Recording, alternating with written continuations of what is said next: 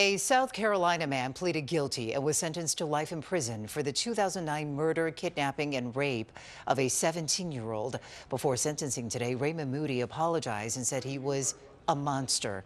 Brittanee Drexel was vacationing in Myrtle Beach when she disappeared. Her remains were found during a search effort 13 years later this past May.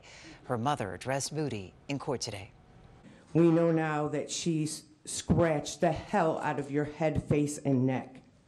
You will forever carry the scars of what my daughter did to you, and I hope you are haunted by what you did to her.